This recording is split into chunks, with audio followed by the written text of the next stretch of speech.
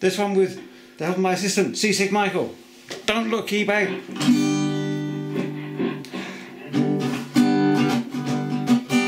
Thinking all my worries would be about build quality. How was I to know about US foreign policy? I never thought America would ever give a damn. Who'd have thought my instruments would upset Uncle Sam? It's not like I've been spying or smuggling bombs and guns, or shipping stolen items or ganja by the ton. God bless America, stand and salute the flag. I guess I have to make it hard for my Tesco carrier bag. Not to that, I think that I will carry on as planned. You can take my Cuban box guitar from my cold dead hands. Take it away.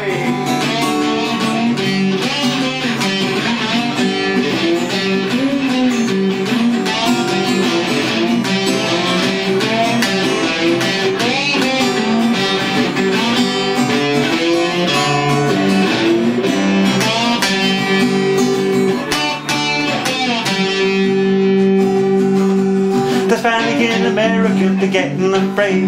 The president got a phone call from one of his aides. Oh, Mr. President, there's something you should know. A man somewhere in England land is breaking the embargo, making guitars from Castro's bits. We think that's really shoddy. What? Yeah, Mr. President, Obama dead body. God bless America, stand and salute the flag. I guess I have to make it hard for my Tesco carrier bag. Nuts to that, I think that I will carry on as planned. You can take my Cuban box guitar from a cold dead hands. Go!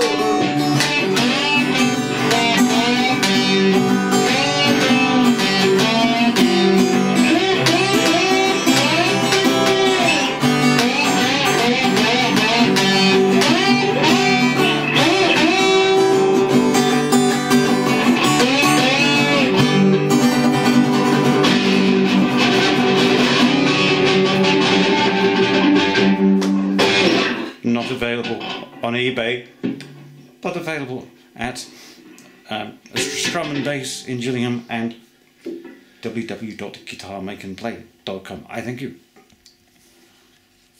don't think Castro saw that, do you? Didn't matter. Don't care if you did.